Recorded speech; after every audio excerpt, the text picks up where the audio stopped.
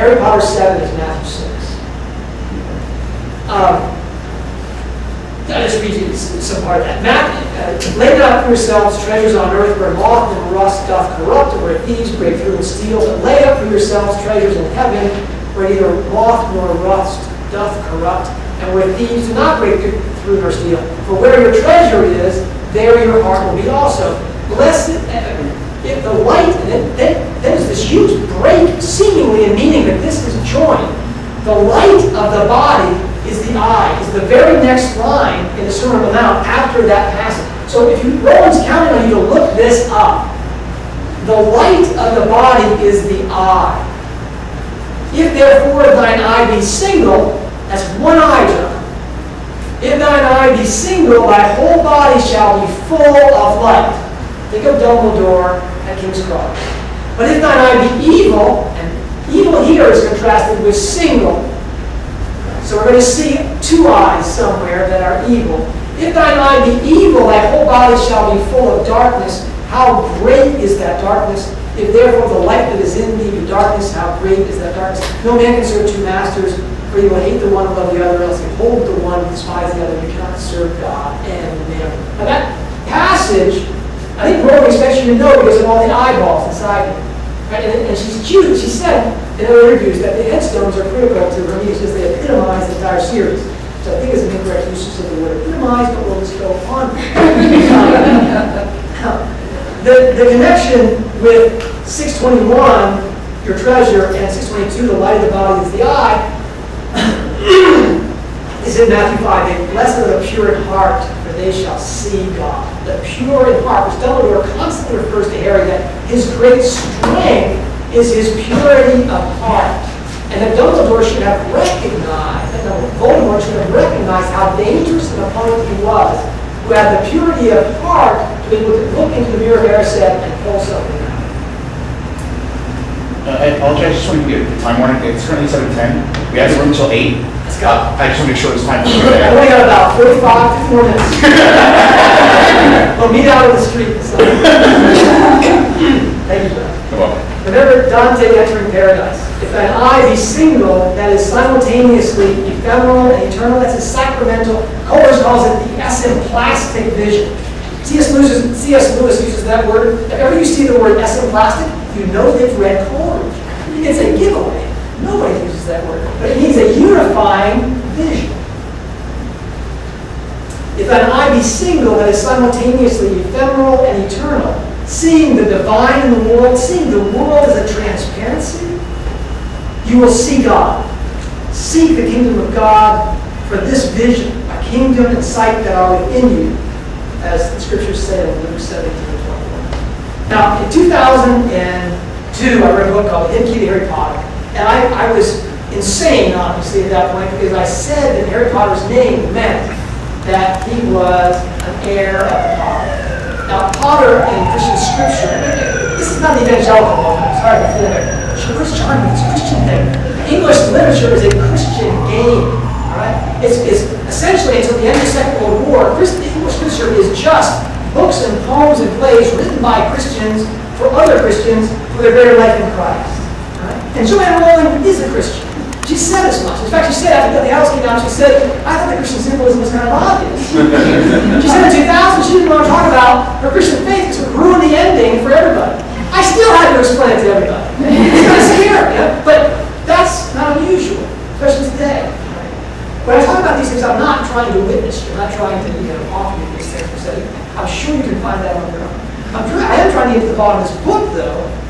And Harry's name, when you see the word Potter, if you Google Potter Christianity, you'll get all the churches in North America that are named Potter. You'll have about 78 pages. Because the Potter is used from Genesis to Revelation as the shaper of the human vessel. It's the creative word of God. It's the Logos. Okay? And so Harry's name is the heir of the Potter. That means it's not Jesus Christ. He's not standing for Jesus. He's not Jesus of Nazareth stick man on the cross or whatever. He is, though, an heir of the Potter in that he is the symbol of this Logos word. He's a spiritual everyman because Potter is the biblical name of the Creator God of the Word.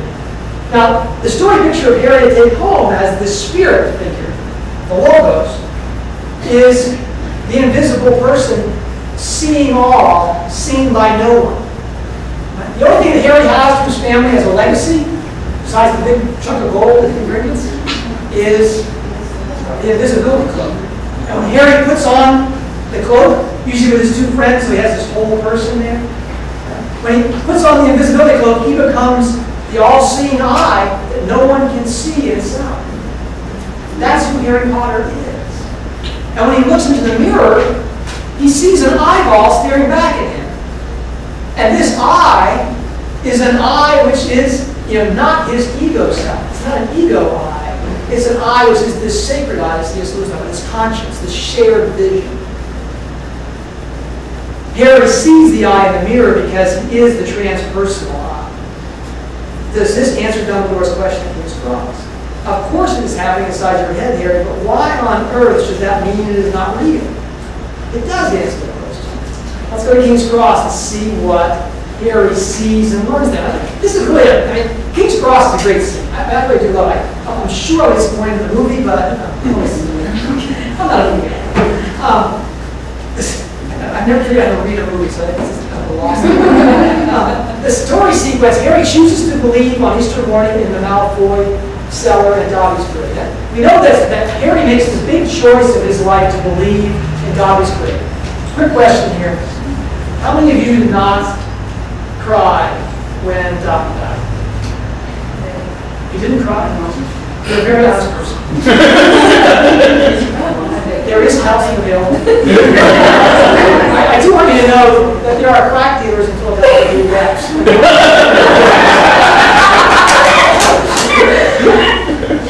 Maybe you were just it was late at night, I'm sure. If you didn't cry when Dobby died, okay, you missed him.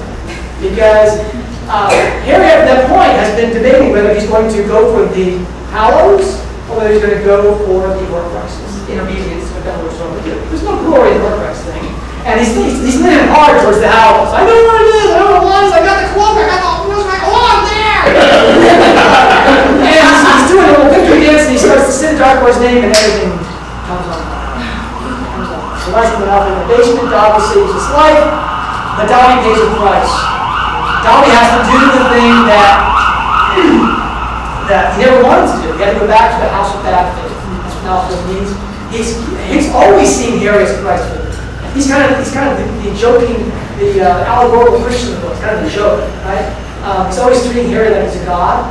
And Harry's like, whoa, you think I was Jesus Christ? And Dobby's like, yeah.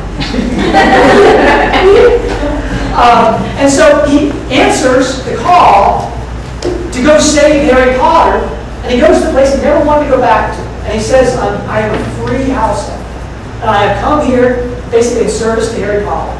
And he takes the blade meant for Harry Potter. He dies sacrificially. And when he dies, Harry Potter will name on his lips. And his eyes are important there. We'll talk about his eyes afterwards if you want a question about how important it is what he sees in his eyes, the lunar part. Anyway, that moment, when Harry does that, he decides to dig his own grave. He insists that he do it manually, meaning he is digging his own grave. He is dying to himself and his ego concerns. And in the grave, he never thinks about Dobby. He thinks only about Dumbledore. And then finally, he's feeling the remorse and such, and that this has allowed him to be able to turn off the Dark Lord. He finally has the mind control he wanted with the remorse and the love he's feeling there. And when he crawls out of his own grave on Easter morning, Harry has decided to pursue that choice. Rising from the grave, he dies to himself and pursues the Horcruxes in obedience, not the Hallows, excuse me. This leads eventually to Snape's memories in the Pensieve, the walk in the Forbidden Forest, the sacrificial death, and love for his friends. He winds up at King's Cross. He wakes up at King's Cross, butt-naked, right? But he's looking pretty good butt-naked. He interacts, working out. He's looking good. He's cleaned up. He's not wearing glasses. Okay? His eyes are perfect. This is weird because in the beginning of the book, Hermione tells us that Harry's vision is hard. He wakes up at King's Cross, and he can see things exactly as they are without corrective vision. And he's got a dry ice going on here. I don't know what's going on. Rolling is specific that he feels things, he sees things, he hears things. Everything is tactile. There's sense perception here. This is a real place, according to any empirical test. It's real. He sees robes, he thinks robes, and robes appear. This is pretty weird, right? The senses all register material reality. It's a real world, but it's also a really weird world. First, we have Dumbledore there, and as Harry notices, he's in great shape for a dead man. Real good. We have a baby there that cannot be helped, and the Dumbledore's kind of like, they walk, and there's no there. There's no when there. Right? This is a non-local, atemporal place. And it's coming into being as Harry experiences it. Harry describes it in royal terms as a palace and King's Cross. This is a place of thought and knowing.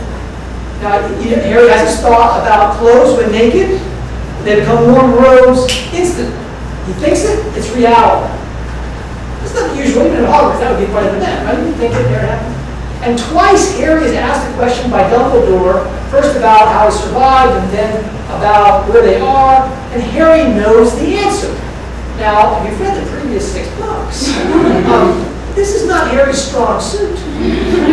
In fact, in this place, at this place that he calls King's Cross, though there are no trains there and it looks nothing like the King's Cross that we have been in 10 pages of that chapter, Dumbledore tells Harry 14 times, as you know, Harry. Now, like Ron, Harry is not the sharpest knife in the world. One of the reasons he asked Dumbledore the question, is this real or just in my head, is because the signature moment in all previous 6 books is Harry's, oh no! I was totally wrong about the entire book again. Right? So at the end of the 7th book, he goes, whoa, whoa, before you disappear, there, guy with the beard, is this totally delusional? Am I mistaken again? Good. Harry's finally learned something. After 7 years. Yeah. But in this place, the only thing that Harry doesn't know or realize is the one thing he doesn't want to know. What was that? The only thing that Harry doesn't realize at King's Cross because he doesn't want to know it. Who killed Ariana? For some reason he goes blank on it. He doesn't ask Dumbledore, he chooses not to know it. What's that? Ariana, Dumbledore's sister. Where is Harry? Well, we know from Dumbledore's answer that he's inside his head. Now, this is a pretty weird inside your head. We also know that it's inside his head because of the power of thought and knowing here. Harry knows everything. There's no mystery here. Harry is at the fabric of reality inside his head. And we know it's also the kingdom within him because he calls it repeatedly a palace and then names it King's Cross, though it has nothing to do with the King's Cross railroad station. Harry has gone to Logos.